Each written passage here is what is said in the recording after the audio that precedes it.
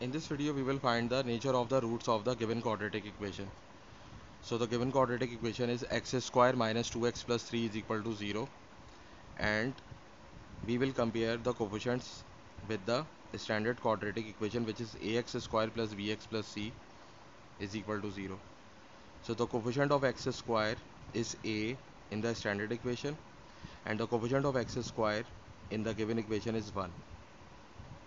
Now the coefficient of x is b, and the coefficient of x is minus 2 in the given equation, so b is equal to minus 2, and the constant term plus c is equal to 3.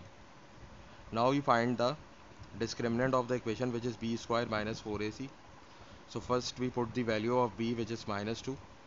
So we have a square of minus 2 minus 4 times, in place of a we can put the value of a 1, and in place of c we can put 3. Now square of minus 2 is 4, and minus 4 times 1 times 3 is minus 12.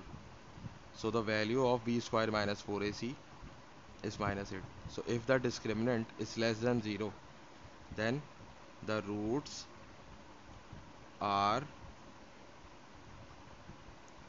complex and unequal.